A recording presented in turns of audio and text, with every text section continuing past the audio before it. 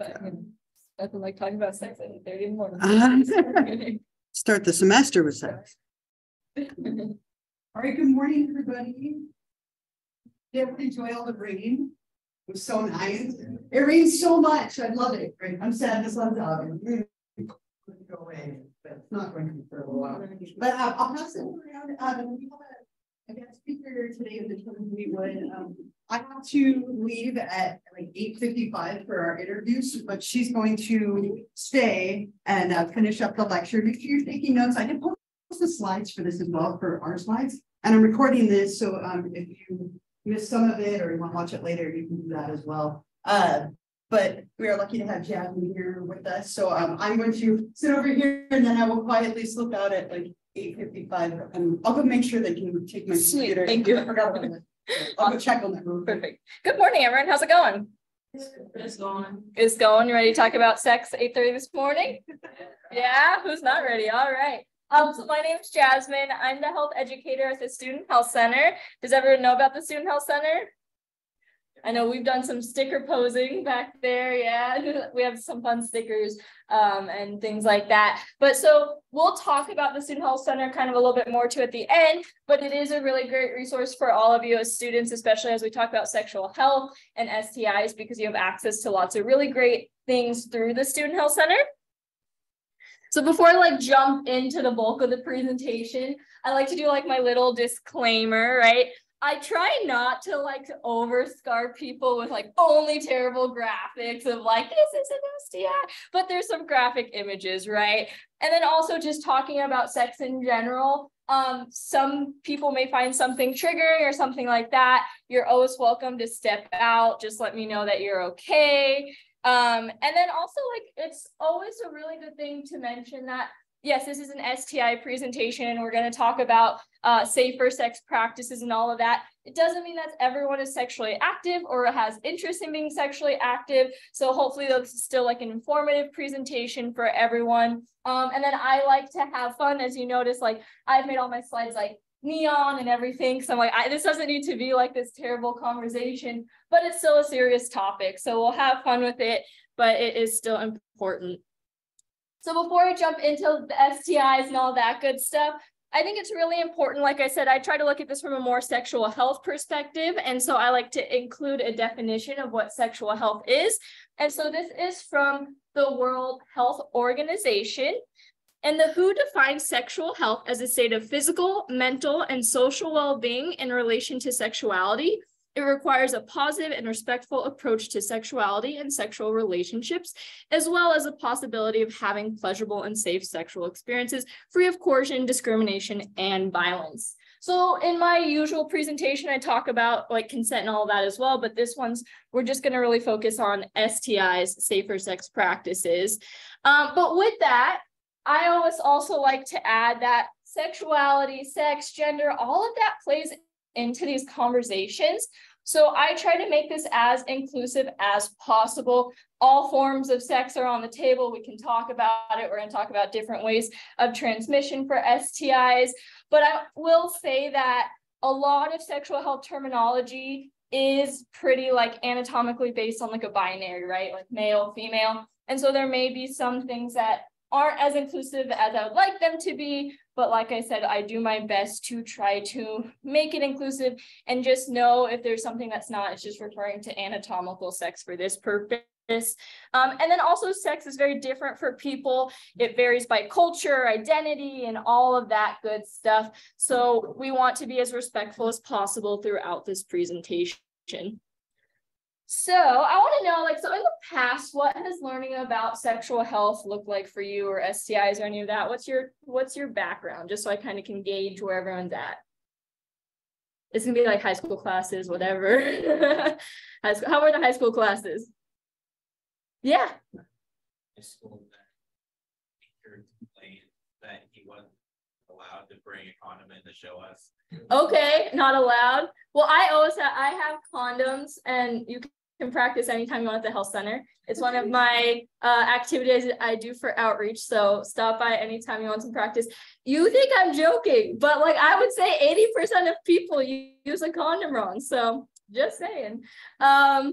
What else? What has it been like learning about sexual health in the past? Or is there anything you feel like is missing from STI conversations? Yeah. I think when we were younger, just wanted to like just on celibacy and Yeah, definitely. It's like, yeah, it's 100% abstinent process. Yeah, definitely. So with that, do you think do you feel like any parts missing for you? What would you like to know the most today? So as I go through this, I can make sure I kind of cater it towards that.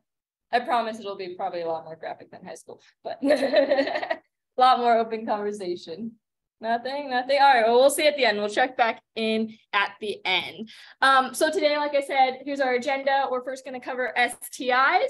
We're not going to cover every single STI under the sun, but we're going to cover a lot of the, I don't want to say popular ones, but I guess the popular ones. And then we're going to talk about safer sex practices. Again, I know that everyone has sex in different ways, and then some people aren't sexually active, but this is not going to be just like an abstinence only presentation. So we're going to get into ways to have safer sex. So another reason why, like, yes, I do have some graphic images, but I don't like to just have like 100 slides of really terrible pictures, is because 80% of the people who have an STI don't show any symptoms. So I think it can actually kind of lead to this like misnomer that like, if you have an STI, it's going to look like this terrible picture where like parts look like they're falling off and everything else. And yes, sometimes STIs can cause that, but 80% of people have no symptoms at all. And so that's what's really important to think about. Going back to the Student Health Center, we have free STI testing. So most students qualify under Family Pact. And so if you qualify for Family Pact, which we help you get all set up, it's free STI testing, free sexual health care. So something to keep in mind.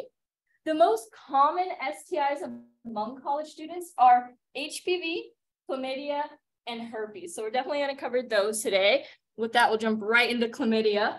So chlamydia is spread through vaginal, anal, and oral sex. So that's another really big thing I think sometimes is left out of like sexual health presentations. It tends to talk about like just, like vaginal sex with a penis and that's it. And that's how you spread an STI.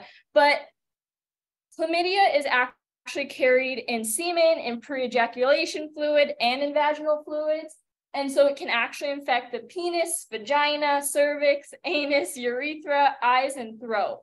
So it is actually something that can be spread multiple ways, and it can lead to infertility if left untreated.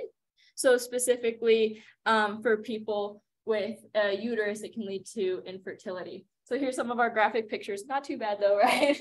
So a lot of people have no symptoms. There's 0 symptoms of chlamydia, but some of the common symptoms, if someone does have symptoms, include burning with urination, pain with sex, discharge, bleeding between periods, but it often goes unnoticed because symptoms can be really vague or absent.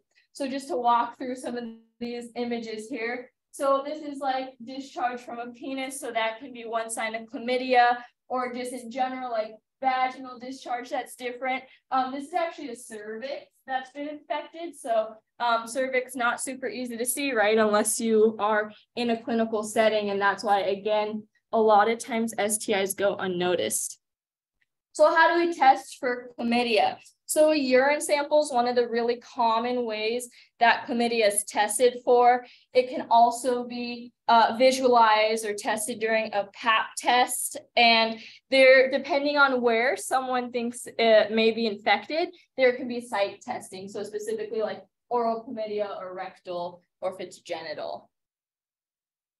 Treatment, good news, clears up with antibiotics, but it's really important to test and treat partners as well. So that's a really big thing across the board with STIs, is kind of like, we've heard a lot of contact tracing with COVID, right? Like, who have you been exposed to, this and that? Well, STIs are also really important for contact tracing. So partners need to be treated, and anyone else that either the partners have been with also need to be treated. There's actually some really interesting laws coming into place and everything with treatment. So I believe in California, they're working on, if you have a partner who could be infected with like chlamydia, but they will not see a doctor, they can't access a doctor or a site, some physicians will actually write antibiotic prescriptions for them without seeing them. So it's one of those barrier methods that physicians are looking at, like removing. to make sure everyone's treated. So now let's get into HPV, human papillomavirus. Who's heard of HPV before? Where have we heard of it mostly? Or what do we think of with it? All the commercials maybe for like Gardasil, all of that. Yeah. So this is something that I think a lot of people have heard of, and it's super, super common. There's more than 200 types of HPV viruses. So that's like a lot. And about 40 of them are the kind that can infect the genital area. So of the 200 type, not all of them are considered like the genital version of HPV. 40 are.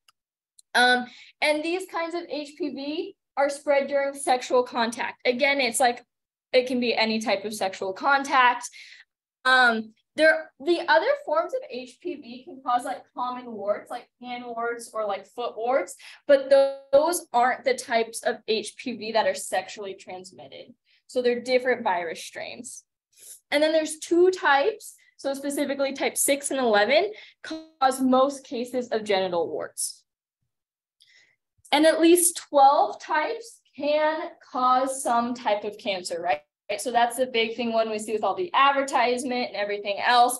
A large part of it is this prevention of cancer. And there's two particular strains. So type 16 and 18 are the majority, the cases that cause cancer. So 16 and 18 lead to the most forms of cancer. Cervical cancer is the most commonly linked to HPV, but HPV can also cause cancer in the vulva, vagina, penis, anus, mouth, and throat. So it's not only cervical cancer that it can cause. Again, super, super common, about 43 million HPV infections in 2018, according to the CDC. Another statistic said something like about 80% of people have some strain of an HPV virus in their life. For a lot of people, it clears up. And they never know, or they may not know unless they're tested, something like that. But it spreads relatively easily just from skin to skin contact. So we're going to talk about that later when we get into kind of like safer sex practices. Barrier methods are always great for protecting for STIs, but they're not 100% effective. And that's especially because certain viruses like HPV can spread through that close skin to skin contact. And so that means that you can get it when you have any contact between vulva, vagina, cervix, penis, anus, any genitals touching, mouth, throat. So it's very commonly and easily spread through sexual practice. And it can spread even if there's like not necessarily like, oh, someone finished or something like that. It's not just like a seminal fluid type of STI. It is skin to skin. So here are some of the pictures for HPV, right? It can cause genital warts. So here we have around the head of the penis and the vagina, so genital warts. But a lot of people, again, they don't know they have an infection until maybe they get like an abnormal pap test. Who knows what age it's recommended for pap test? Do we know what a pap test is too? And we'll talk about it a little bit more. So yeah. So now it's just recommended at 21, even without like sexual intercourse, which I'm glad you brought up. So that's a good one. So it's supposed to be, so if you have a cervix, 21 is when you should start getting pap tested. Yep. Definitely by then. But yes, if you have sexual intercourse younger, then it's also good to talk to your provider if you should have it before then. So excellent. Almost like that. That's a good one to know. And then again, so sometimes it can be detected in a pap test, or like by symptoms. So if someone shows up with warts, they can be small. It doesn't necessarily have to be like where you have this whole covering of warts. It can be one or two. It can also kind of be misunderstood for something else. Like if it's just like, oh, one little bump, what is that? So that's why it's always best to have a good sexual health care provider. So testing, again, most commonly tested during a pap test or visualization, so going in and seeing a wart, but there's actually no like FDA approved testing for men or people with a penis. So this is all based off of like visualization then. And again, that's why we saw like a lot of prevention is key, right? So vaccinations, a lot of commercials for the HPV vaccine. And so I just included a little chart. It used to be way more specific. Like they had like these really limited windows, and like if you missed it, like you missed it, you didn't get vaccinated. But they're actually changing a lot of clinical recommendations. And again, like having that conversation with your healthcare provider, even if you've missed certain windows, they may indicate like it's best to still get vaccinated. So the really cool thing is, since we've had HPV vaccines, HPV cancer and genital warts have dropped 88% among teen girls and 81% among young adult women. So that's like super like win for health, right? Really cool. But there's no treatment for the virus itself. So it's something that either clears from the body, or it can be something that like continually needs monitoring. If someone does have genital warts, sometimes they do go away on their own without treatment. But if you do see a healthcare provider, they can also remove it. And there's different ways. So like cryotherapy, they basically like freeze it off, or they can like surgically remove it. So it can be removed.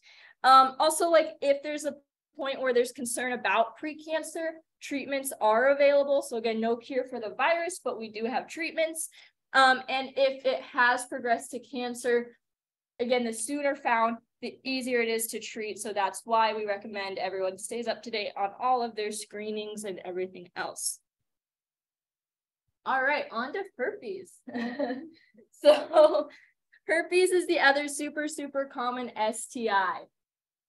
The virus itself stays in your body for life. So this isn't one that can that goes away or anything like that. More than half of Americans have oral herpes. So there's actually two strains of herpes. There's HSV1 and HSV2. So HSV1 is known as oral herpes. This is like if you see someone with like a cold sore or something like that. And then HSV2 is known as genital herpes, but HSV1 and HSV2 are intertransmittable, meaning oral herpes can be spread to the genital region, and genital herpes can be spread to the oral region.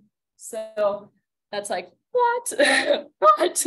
So we'll get more into that, but it can cause sores, and that can pop up like anywhere, right? It can pop up the mouth, anywhere around the genital region. And I think the biggest thing, like I said, that surprises people is that like oral herpes, half of people have it, can spread to the genital region. So it's spread through skin to skin contact. So it's another STI that's not just like sexual fluids. It can spread from skin to skin contact. And so this is like the long list of like basically everything we just covered of how it could be transmitted back and forth, right? So anyone who has a virus or a sore, you can get it through oral sex, you can get it through other forms of sex, you can get it from skin in a certain region, touching with other skin. So I'm just going to leave all that list to the imagination of the ways it can spread. So symptoms, again, some people have no symptoms. So this is something too that is like often called like, oh, there's outbreaks and this and that when people actually actively have sores, but in between there can be no symptoms, or people can have kind of a more, not dormant, but like a virus in their body that hasn't caused symptoms yet for a while. But most common symptoms is like itchy and painful blisters. So these are different. So this would be like a blister on the mouth versus like in other regions that you can get it. And they can break and turn into sores, but it can look a lot like other skin problems. So again, if you're not having like a massive outbreak, it can be like, oh, is that like an ingrown hair or some like contact dermatitis or like what's going on there, some acne. And so that's why, again, it's really important to make sure you're getting screened for STIs. So symptoms, there can be burning when you pee, and often that's because there's an actual sore like in the urethra. So that's why that burns. You can also have trouble peeing because when you think about the outbreak and that causes an inflammation, or if you have sores, again, around the urethra, it can feel difficult to pee. You can have pain in the region of the outbreak, itching. For HSV2 specifically, you can have like swollen glands. And so again, that's like your body trying to work, you know, like anytime you're harboring an infection of some sort, often your immune system kicks in, so you can have swollen glands. So those are usually like your lymph nodes that would swell, fever, chills, headaches, feeling achy and tired. So some people often describe like they'll get like a headache before they end up with like even a cold sore, right? Like people are like, oh, I had this really bad headache and then I had a cold sore. So it's that whole viral process. So testing is visualization. So seeing like, yeah, that's a sore. Culture, they can culture it. So culture the fluids to see what it is. And they can do a blood test. So they can actually see like if you have HSV1 or HSV2 or both through a blood test. And so that's going to look for like the viral levels and all that good stuff. Oops, don't want to go to gonorrhea yet. So there's currently no cure for herpes, but there's a lot of medications that can help prevent or reduce outbreaks. So a lot of the ones when it's like no cure, it's like, right, it feels like super dramatic, but with like a good healthcare team, there's a lot that can be done to manage it. And again, a lot of these are super common. So it helps to talk about it, helps to have those conversations with your healthcare provider. And there's also ointments that can like make the sores heal faster and hurt less. Now on to gonorrhea. So gonorrhea is an STD that can cause infections in the genitals, rectum, and throat. So it is very common, especially among 15 to 24-year-olds. So often, sometimes you'll see those public health announcements and there's like, or the flyers in the bathroom, it's like current gonorrhea outbreak, like things like that. Because it is a pretty common one, especially around the like typical college age, right? So, or 15 to 24-year-olds. Symptoms for this, a lot of times discharge is one of the bigger symptoms if you're going to be symptomatic. Again, we talked about it can be oral or genital, so you can actually get like a throat infection of gonorrhea, and it can cause pain or burning when peeing. So pain and burning when peeing in general, good time to see a healthcare provider, right? Most of these had that as a symptom. There can be increased vaginal discharge, vaginal bleeding between periods. Again, discharge, big one. Painful or swollen testicles is not super common, but it is a potential symptom. Depending on where the infection is, since it can be transmitted like anally as well, there can be anal itching, soreness, bleeding, or painful bowel movements.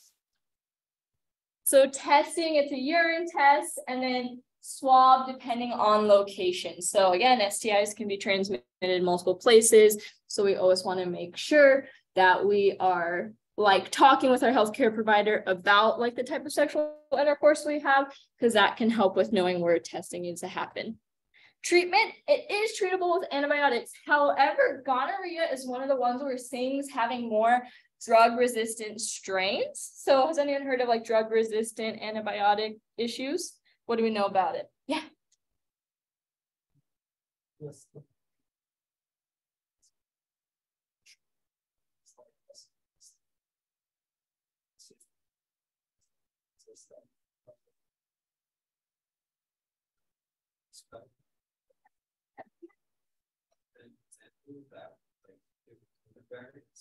So like how Omicron, so how like they keep on sprouting up and they're more resistant to vaccine, right?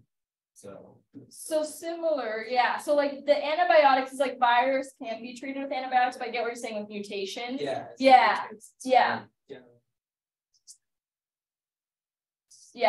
So I actually I had just done like an antibiotic like cold flu outreach a couple weeks ago, and like I put safer sex practices in there, which you don't think there's like cold, flu, COVID, use a condom, right? Because it's like we want to make sure that when we don't take antibiotics for viral infections like the flu or COVID, because it does decrease the ability for antibiotics to work when we need it for something like an STI. And then also in general, safer sex practices, so you're not spreading as many STIs. Yeah. No, you're good. I mean, she said it was fine. Oh, sweet. Yeah, no, all good. And then so it's really important in general to know when we need antibiotics and all of that.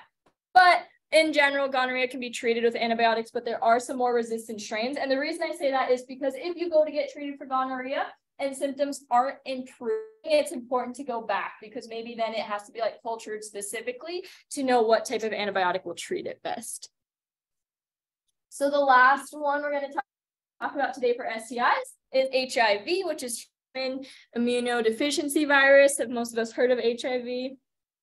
So HIV is an important one to talk to because there are also there's a lot of stereotypes around HIV, and I think that's really important to address. But approximately 1.2 million people in the US have HIV. And of that, about 13% don't know they have it. So they haven't been tested for it. That's a pretty big chunk. If you think about that's more than 1 in 10 people with HIV don't know they have it. HIV continues to have a disproportionate impact on certain populations. So we see racial disparities with HIV. We see, we know that gay, bisexual, and other men who have sex with men are disproportionately impacted by HIV. So that goes back to kind of early on when we talked about it's important to think about how all these other factors play into STIs. But there's still about 34,800 new HIV infections in the United States a year. So that was back in 2019. In 2020, so MSM stands for men who have sex with men, accounted for 71% of new HIV diagnoses, but 22% of new HIV cases were in people who only have heterosexual contact for sex. So again, when we saw, only a lot of students will say oh no, that's only if you're a man who's a man, that's the only person who has to worry about HIV. That's not true. That's 1 in 5 cases, right? So 20%, 1 in 5 cases is not within that population. And then in 2019, of females who contracted HIV, 83% identified as heterosexual. So really important to think about. Everyone has to be protected and safe from it. The good news is we have a lot more education and we're spreading a lot more awareness on it. So from 2015 to 2019, among young men who have sex with men, we saw the infection rate drop 33%. So that's super good. So yay, there's a lot of campaign and awareness around it. And that's kind of the goal. So symptoms really vary. And this isn't one that usually just pops up and all of a sudden right? So stage 1 can be flu-like symptoms. So it's often unknown. We go back to about 13% don't know they have the infection. A lot of people, you feel I got a cold, I got whatever, that's that. You don't think of an STI. In stage 2, this is where we call it a chronic HIV infection. And that can last 10 to 15 years without treatment. People can have this kind of low chronic level. We're definitely doing more now to extend this period. Stage 3 is known as what people refer to as AIDS, or acquired immunodeficiency syndrome. And this is where it's impacted the body more. And so we're going to see other kind of more chronic illness symptoms like pneumonia, sores, things like that. So testing, there's a lot of really cool and free ways to get tested. County has free testing programs. There are free, well, not necessarily free, but there are at-home testing kits. So the only FDA-approved self-test is an antibody test. Antibodies tests look for antibodies in the blood or oral fluid. So some tests are a cheek swab, some are a finger prick, and then some are an actual blood draw. So I won't make you read through every single one of these, right? But we've got antibody tests, we've got antigen tests, and so that looks for HIV antibodies and antigens. And then we have nucleic acid tests, and this is when we actually want to know the exact viral load. So instead of yes, you're positive or negative, what is the viral load in the blood? And that's important because, has anyone heard of U equals U? No. So undetectable equals untransmittable. So that's a really big campaign. And so people who are on proper medications, if they are HIV positive, they can actually get to an undetectable level of HIV on a lab test. And undetectable means untransmittable. So it's not the same transmission that you would have if you had the viral load, right? And so a lot of ways too that we're working on treatment is prevention. Has anyone heard of PEP or PrEP? If anyone, yeah, does anyone want to share what one or both are? Oh, I've seen one. The commercials? Yeah. I guess it just brings that down to Okay, anyone else have anything to add? The commercials, right? You got the commercial. I want to share a fun fact though. Do you know the United States and I believe it's Netherlands are the only two countries where pharmaceuticals can advertise to the public? Yeah, fascinating. This is my fun fact. Sorry, I'm a public health person. Anyone else know PrEP or PEP or what it maybe stands for? So PrEP is pre-exposure prophylactics. And so this may be if someone has a partner who's HIV positive, or if they know like, yeah, I often have like unprotected sex or multiple partners, all of that. It can be beneficial, again, with a healthcare provider to decide like, I'm going to go on PrEP, and that kind of reduces your chance of getting the virus if exposed.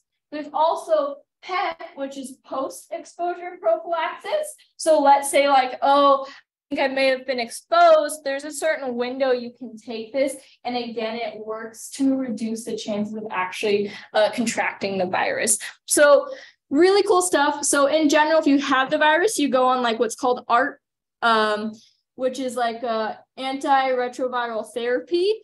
And so that is like helps to bring the levels down to an undetectable level. If you don't have the virus, that's where PEP or PrEP are an option. So really cool stuff that's out there and kind of progress we're making. Other STI.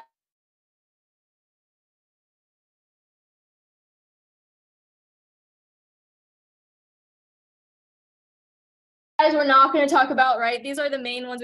A lot of them too just can cause like specific symptoms. So people say like vaginosis, things like that. I think we did a pretty good list though. Do we feel like we've got our STIs down? Ready to got those covered? Was it too scarring? Too many images that were terrible? Good. So we'll just do our little midpoint check-in before we get into barrier methods. But of the STIs, which are the non-curable ones? Yeah. HIV, non-curable. Herpes, non-curable. There's 4 all overall, but only 3 we talked about today. If you get 3, I'll be super stoked. Herpes, HIV.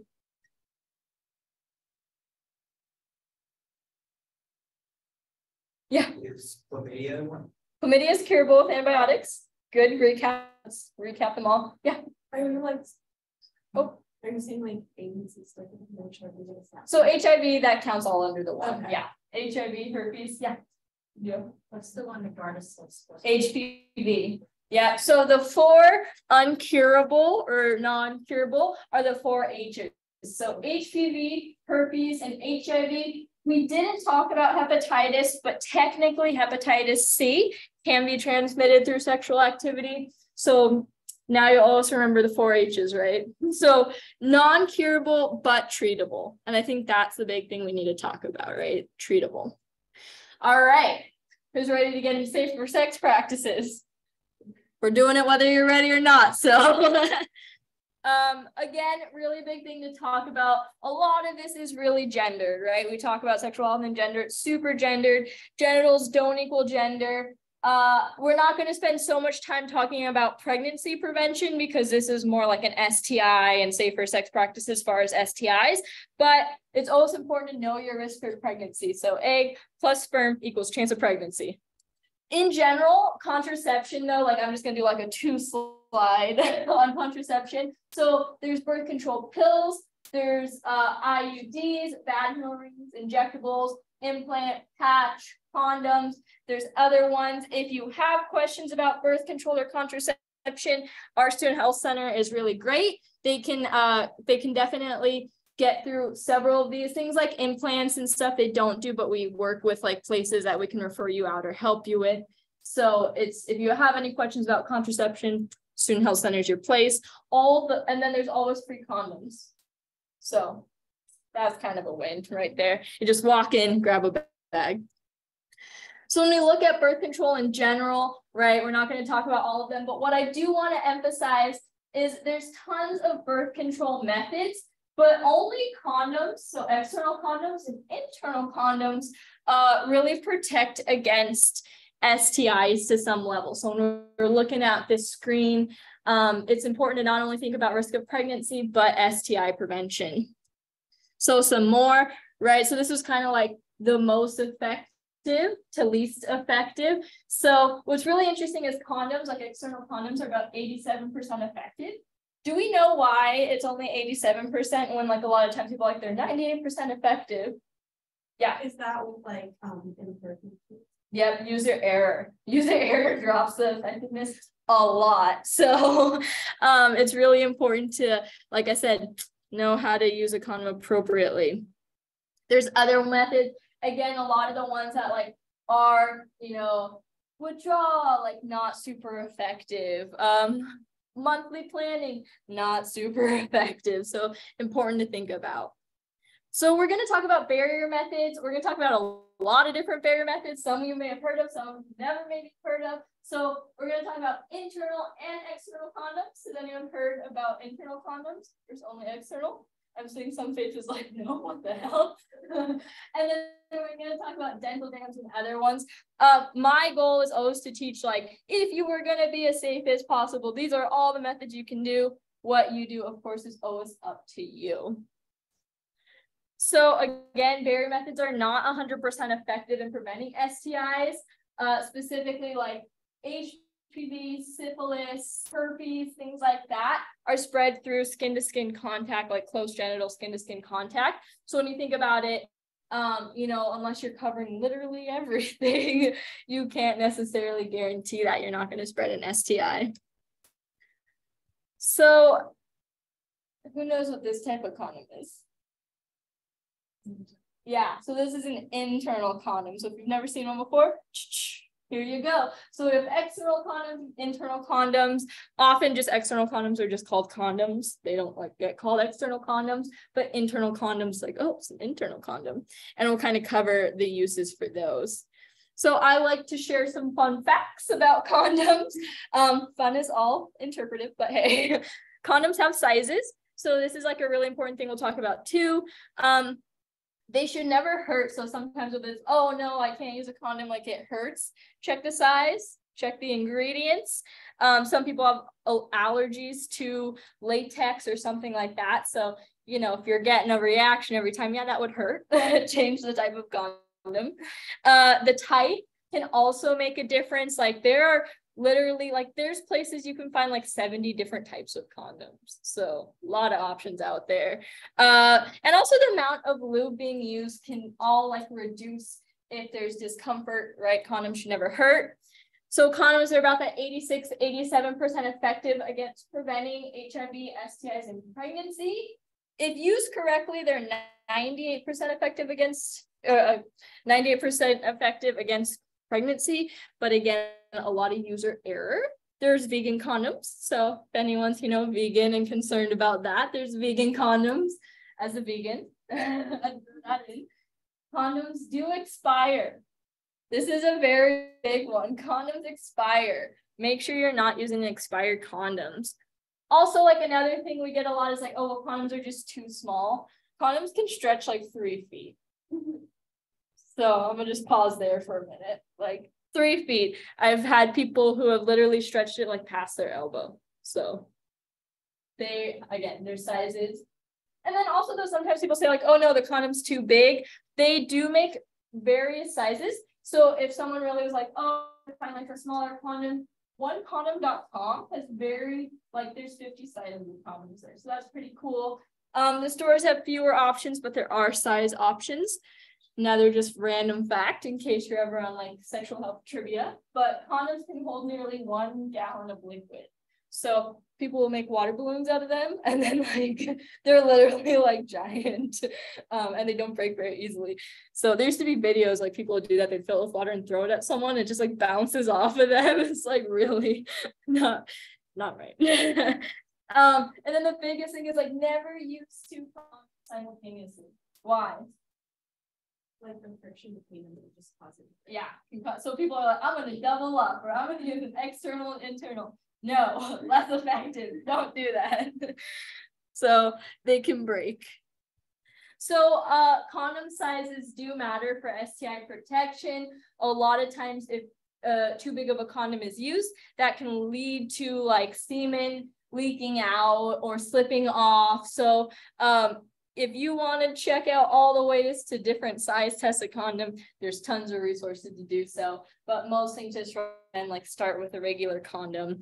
Does it slip off? Does it feel too tight? go from there. So these are like the four most common sizes found in stores, but like I said, there's a lot of options. So can anyone walk me through or tell me the process of like how, like step by step, like tell me how to use an external condom? This is where we start to get less comfortable. Yeah.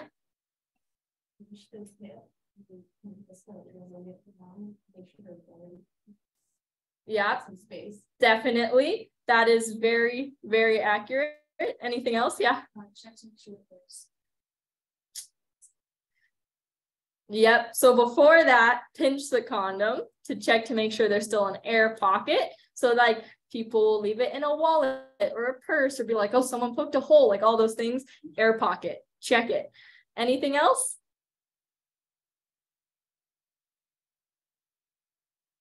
Anything? Those are covering a lot. I'm like getting very nitpicky here, but like I said, user error. So you're always going to want to check the expiration date. The very first thing you should do is check the expiration date. So condoms to expire, then you check the air pocket. Make sure it hasn't been stored in like a hot place. So people leave it in like the car or something like that. It's like during summer, cars just like 110 inside. Not a great life for a condom. Makes them less effective. So make sure it's not stored in like a wallet or a car. Check the expiration date. Check for that air pocket. And then yes, you'll pinch the tip. The biggest thing too is like, so I did an outreach where I had people put condoms on like a wooden penis. And like several people put the condom on back. So it's a thing. So condoms roll a certain direction. So you're always going to want to test that out. Like what way does it roll naturally? The other way, like, I don't know, but they like forced it down and it somehow unrolls slightly. But yeah, so check to make sure the condom's rolling the correct direction. Roll it all the way down, like as far as you can. So that's another one. People don't roll it all the way down. But overall, I'd say we got most of them. So good job, team. Internal condoms, a lot of people have never seen an internal condom. So they can be used for vaginal or anal sex. So I think the really important thing too is like a lot of people talk about like, oh, I have a partner and they refuse to use a condom. And so it's like, there's also ways that you can think about protecting yourself, right? So vaginal condoms, you just follow the steps here, right? They're kind of like a really big condom and then they have like a ring at the bottom. So if you're using it for vaginal sex, like it just literally inserts in and then you make sure to leave the outside ring outside. For anal sex, they usually recommend taking out the inner ring. So same thing though, you leave the outer ring there. And so again, it's just another way to protect yourself, not to double up, but to protect yourself if you feel like that's the best way for you. Yeah, so those are the main ones there. So now they're harder to find. They're also more expensive. So it's like if you're having sexual intercourse with someone or an option is an external condom for one of the partners, that's usually like cheaper and slightly more effective, but internal condoms are also an option. So dental dams, has anyone ever heard of a dental dam? So again, they're like pretty expensive. Like if you go to the store for a dental dam, they're like really expensive. But dental dams are latex or polyurethane sheets, and you can use it for like any form of oral sex, essentially, like especially like as a barrier between a vagina or an anus. You can purchase them in stores online. And then you want to like use sometimes like a lube to hold it down so it's not like moving everywhere. There's also like this company called Laurels. I just threw this in there because like I learned about this, and it's like underwear with a built-in dental dam. So it's a thing for sure. But I like to, since they are expensive and not super common to find, you can actually turn a condom into a dental dam. So if you unroll a condom, and you cut off the tip, and then you can cut off like the end too if you want. Like that seems a little aggressive. They're taking off like a third of it, but you know, it's fine. And then you just cut it down the middle. You just made a dental dam. So if you don't have access to dental dams, condoms work.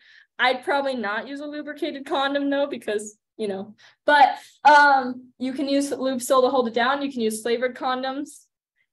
People use saran wrap as long as it's non-microwavable. So if you want to like get different colors, saran wrap, you know, have some fun with it, tons of options, maybe like the holiday pattern, you got options. But again, an affordable way to create your own dental dam is by using a condom. Yeah.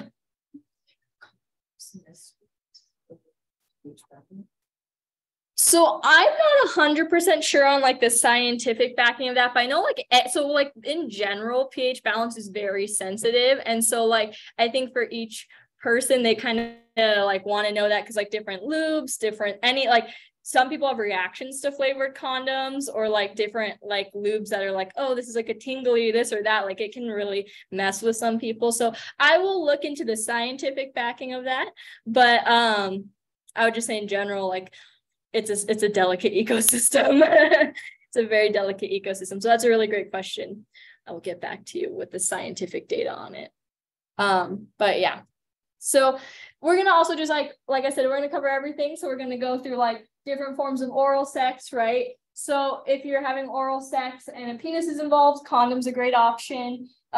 Vagina or anus, dental dam's a great option. Saran wrap is an option, you know, it's better than nothing. But these are actually like what dental dams like look like in the store. But like I said, they're kind of hard to find. Again, a lot of STIs can be passed through oral sex. So chlamydia, gonorrhea, HPV, herpes. So I know like it's a lot of people are kind of like laugh at the dental dam, all that, right? But at least it's a barrier, it's a protection. Syphilis can also be spread, HIV can be spread. We talked about herpes, HSV1 and HSV2 interchangeable. So if you can use some sort of protection, it helps. If you're having sex with like toys and stuff, this is considered a lower risk spread of STI, but the biggest risk comes from sharing toys. So if you're sharing toys between partners, that's still swapping, right? Fluids, everything. So you always want to make sure to clean toys. Going back to pH balance, like soap and water tends to be the best way, right? Soap, warm water, follow the instruction guide though. Certain toys can respond to different things, but sometimes like people have used like the fancy toy cleaners and then they get a reaction from that. So make sure like soap and water is usually the recommended. If you plan on switching people, you can always use a condom over a toy. So at least that's like one way. Then you take the condom off, you switch the condom, like that's one better step than just like swapping it. And if you switch from like vaginal to anal penetration, always clean the toy. That's like a really good way to spread like infections back and forth, UTIs, things like that. So always clean it. And then if using a toy for anal sex, always make sure the toy is anal safe, because it is like a vacuum system. If it is not, it can go up and end up in an ER trip. So that is not a joke. So always make sure it's anal safe. And then again, it's considered a lower risk STI practice, but you can spread STIs from sharing sex toys.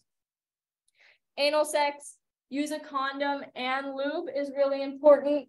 HPV can spread through anal sex. So that's something some people don't know. Also chlamydia, herpes, gonorrhea, hepatitis, HIV, syphilis, and the lack of lubrication can cause like skin tears. So it's easier to tear the skin there, which makes you more susceptible to infection. So that's why like condoms plus lube. And then just once again, make sure a toy is anal safe if using a toy.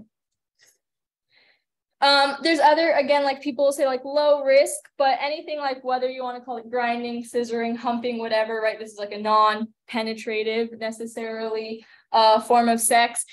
Anytime there's contact between genitals, like there's a risk of STIs. So especially if it's like vulva contact, you can get HPV is a big one, gonorrhea, chlamydia with body fluid exchanged. In general, like I said, right, even if there's no penetration, it can spread STIs. You can use a dental dam for like, so if it was like two, and again, it looks like what? But like, let's say it's, you know, like two people with vaginas, you can use a dental dam and hold it in place with lube. It's not like the most ideal, but it does create some barrier. And again, there's underwear that has built-in dental dams. And then vagina and penis, right, condoms are very important, and then additional birth control methods if needed.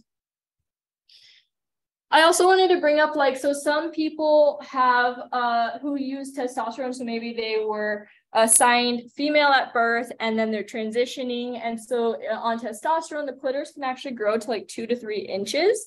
And so this can like create, like some people are like, okay, if it's a size where like a small condom fits, but some people that doesn't fit or it doesn't work. And then the dental dam can like slip or move, or it's not as effective. So one option, and again, like you always want to go with what the best option is for like you, and then what works. If condoms aren't an option though, some people make what they call a cape, and you take a glove and you essentially like cut the fingers out except for the thumb and make like a cape, so it forms some form of protection. So that's used for what like a lot of people refer to as a T penis. And so also I think what's really important with all of this is like to make a plan. So I have lots of like sexual health brochures that cover everything from like consent to combos. So like these conversations can be awkward, and then it gets even harder when you're like in the heat of the moment. So always make a plan.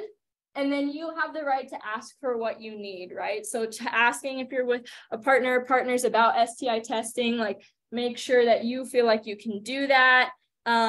You can talk about safer sex methods, all of that, like what's the safest possible way to have sex. And then again, you have the right to control your body and your sexual experiences. Power dynamics can be super tricky. Also, like I said, like in general, most sexual health is like pretty heteronormative, pretty like male, female, this and that. So making sure that you have access to resources. I will show you like some of our resources. And then if you pop into, who knows where that health center is? Yeah. Yeah, right across the way. So if you go across into the admin building, the health center is like, if you walk straight out that way, right, it's right to the left there in room 111. If you go a little bit past that, there's like a whole circular thing, and I have like all different sexual health things. So I have like sexual health for, you know, like all different types of sexual activity. I have sexual health conversations. I have different barrier methods. I'm in the room 126 right around the corner. If you ever have questions, you can come talk to me. I love talking with students and seeing what they need. And so I will just say Moore Park College Student Health Center, great resource. Free condoms, free STI testing, or low cost with some things. You can get pap smears. You can get sexual organ wellness exams. So we talk about pap smears, but who knows when you're supposed to start screening for testicular cancer if you have testes. Yeah. Yeah, so at 15. So I have a brochure on that. So you pop by, get a brochure on that. So 15, it's actually like one of the most common forms of cancer in the younger range for people with testes. Birth control online. Has anyone been to our online website? So we also, like, I have a bunch of resources I'm updating there. So in the sexual health, like there's different resources, different inclusive resources. Safe Zone's also a good one that has like some more inclusive resources. So all of this you can get to from our main website and then work your way through there. I didn't bring my stickers, but I will give your instructor some stickers in case that scan to our website. And then so before we kind of wrap up and end, if you have a phone and you're able to scan the QR code, I just like to know how this was for you. Also, we can talk about it for a second. What do we feel? Do we feel like we got what we needed? Did we learn anything today? Overall, better, worse? I mean, like I said, you got to start off 8:30 a.m. talking about sex. It's going to be a good day, right? And let me know if you have any questions. Like I said, I was like talking to people, or if you feel like we don't have a resource you want or you need, let me know. As a health educator, I try to make new resources. So just feel free to email me or let me know or pop over. Like I said, Monday through Thursday, I'm in room 126 in the admin building. Yeah. So you said you have like what pamphlets? Yeah. Stuff about the different subjects. Yeah. Tons of pamphlets. And I'm also, like I said, I'm happy to make new pamphlets. So if there's like, I wish this was out there. Like these are, as like college health people, these are all things we talk about, and it's not awkward or super weird or anything like that. But I think sometimes it can feel like hard to talk about those things coming into college, but this is what our health center does. So yeah, pamphlets are in the admin building and the circle thing, right next to the bulletin board, but also let me know. And then, yeah. After the survey, I think that's, let me just make sure. Any questions? Comments? And so that hour just flew by. Who knew? Yeah. It's in the admin building. Yeah, admin building 111, room 111. So you just go up the stairs, you turn left, it's right there. That's where if you wanted to like grab. Also, our self-help center is more than condoms. We have like Tylenol, things like that. So you could grab that. You can make an appointment. We have mental health and physical health. What would you say in general? What would be in this age range the biggest barrier to STI testing? What would we say as a class? I always like to ask classes this at the end. Yeah. Sort of the social taboo. The social taboo. Yeah. Yeah. Knowledge. Yeah. Knowledge slash, I don't want to know. slash, so yeah. Anything else that's like a barrier to STI testing? Yeah. Yes. Yes. They're still involved. That's amazing that you brought that up. The health center, nothing goes to your parents. It all stays here. It doesn't transfer anywhere. Like nothing. There's no insurance required. We don't call home and say like, oh, so-and-so's STI testing is in. Like, so it all stays here with us at the health center. So that's kind of cool. Any other like barriers that we think of? Like I said, we're college health, so this is like what we do. We see a lot of it. So like we've seen it all. So definitely that social taboo doesn't, don't feel like that's a thing there. We also try to be like a super inclusive health center. So feeling, I know that can be a barrier, feeling like, oh, I don't know if I can talk about this with people.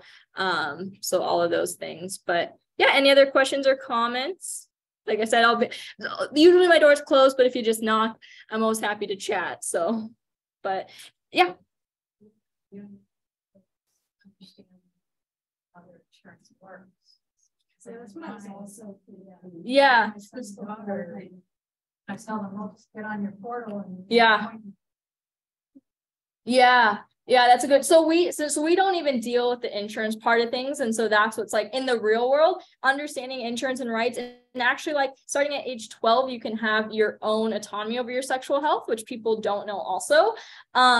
But yeah, so at the health center, insurance isn't a thing. The only thing for like all of this to be free for sexual health specifically is that we like enroll in Family Pact. But again, that doesn't go home. That doesn't like, that's not like a thing that, gets associated with parents or anything. Even on their portal. Yeah. Right. Yeah, unless you hack them. Yeah. That's a really good thing. So I'm glad we talked about privacy. Yeah, I'm glad we talked about privacy and all of that. But yeah, as soon as everyone, if there's no other questions, I'll hang out for a minute. But it was really great to be here with all of you. Thank you so much. Any other questions? If not, feel free to leave. Thank you. Thank you. Yeah. I just have to figure out how to operate this thing. Thank you. Good.